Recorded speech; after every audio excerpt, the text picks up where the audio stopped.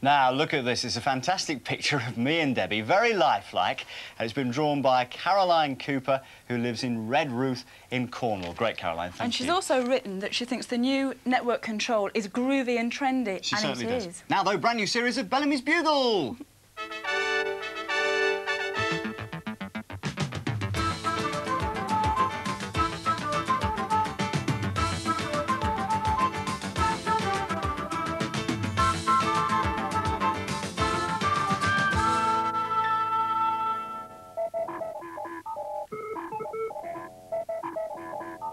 Alice, whatever's happened to you? This is my new punk up-to-date look. It was designed by Lucy Hollett from Dover, one of the winners of the fancy dress competition from the last series. Punk computer, whatever next? But I thought this week's Bugle was all about spring. Well, spring means out with the old and in with the new. A different image, a new beginning. We're out of date, David. Old hat. What we need is a revamp. But I thought spring was all about all baby birds and lambs and spring flowers and hosts of golden daffodils, not safety pins and pink hair. Don't be a square, David. So, I have decided to launch BBTV, our very own film production company. And I've hired 4 brand new reporters. Kerry, Verena, Antonella and Janine. They wrote to me from Bournemouth. But what about me? Oh, don't worry. I've a totally new role in mind for you. OK, stand by, studio, cue Alice!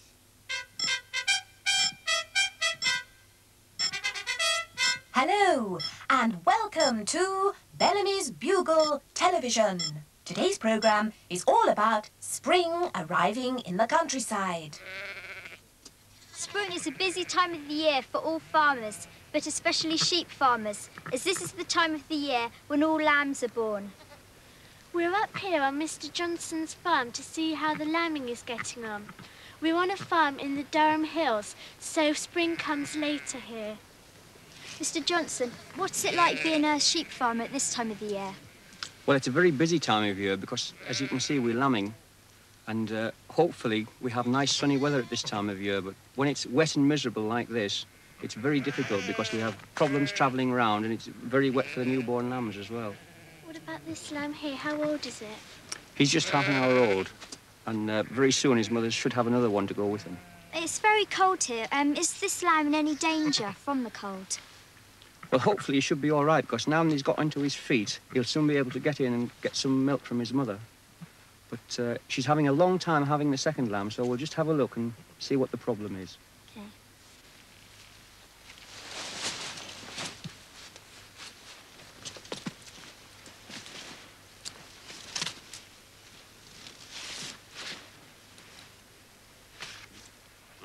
Actually, there is a problem. It's coming backwards.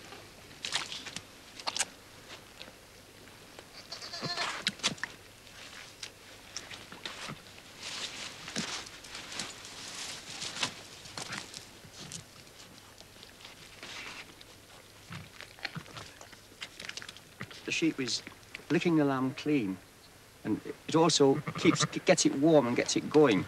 It's all part of nature, so that it'll get sucked and keep himself warm and then get on with the job of living. And how long will it take before it gets up? Well, they all vary, but you can reckon that within half an hour the lamb will be well on its feet. And you can see the first lamb now is trying to go in and get milk from its mother. But it'll take him possibly an hour before it gets steady enough on its feet to know what it's doing and get the milk. Fantastic. Well done, girls. And the first double birthday on Bellamy's Bugle television. Sue Lawley is going to have to watch out, you know. Right, and now back to Alice in the studio. Inboard. Welcome back to BBTV's report on spring in the countryside. Please do not adjust your sets. There. Spring is a very busy time on the farm, but in our gardens it is a very colourful time of year, as Kerry and Verena find out as they visit a very special garden. Come on, David, we're on the air! Action! And here we are today today at St John's Hall, high up in the Pennines. And today we're going to talk to you about daffodils. Now, out of all the flowers in your garden, the daffodil represents spring the most. Well, I'm trying to film here. The daffodils haven't opened. What do you mean? They must have done. It's spring. They've opened in Bournemouth. Well, they haven't here. What are we going to do? Let's get someone. David! Come! The daffodils haven't opened. I could paint the snowdrops yellow. Get props. Aiden, Props! Props! I have to do it all myself. What are we going to do? Now, we must think positive. What would your reporter do? Look for an expert. Yes, good idea.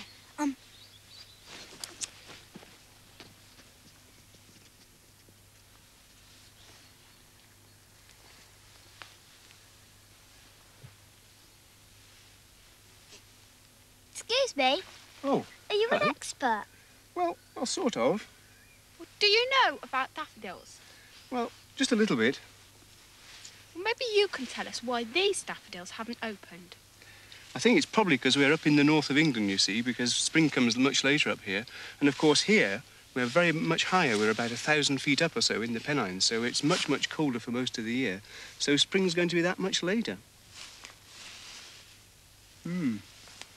I don't know what variety these are.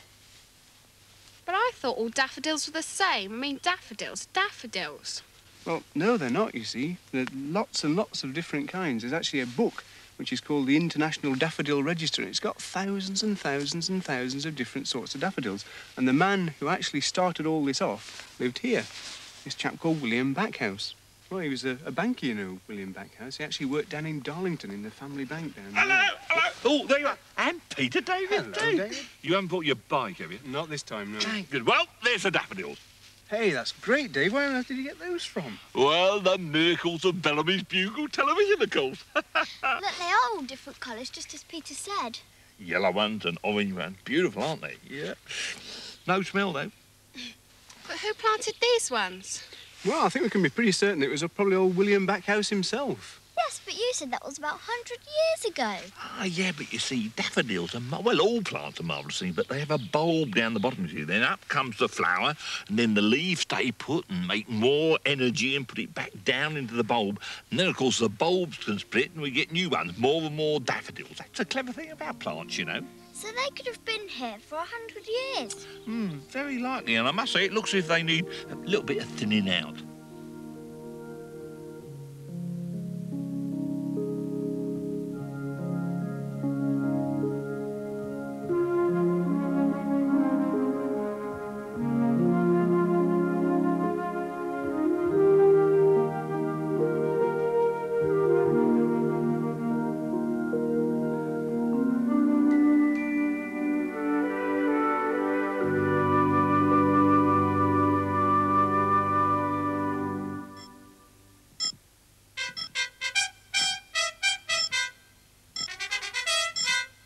Well, thank you very much, girls, for all your hard work. You cover the spring assignment in a very professional way.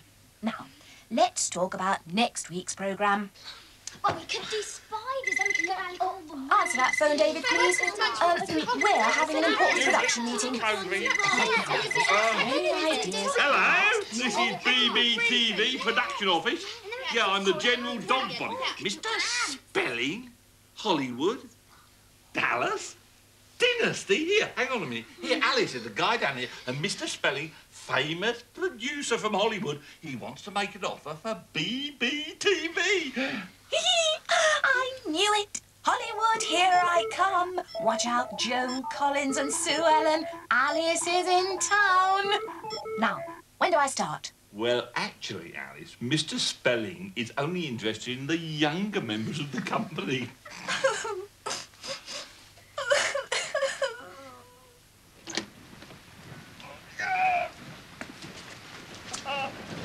Cheerio! Give me love to Mickey Mouse! They get to Hollywood, and I get this.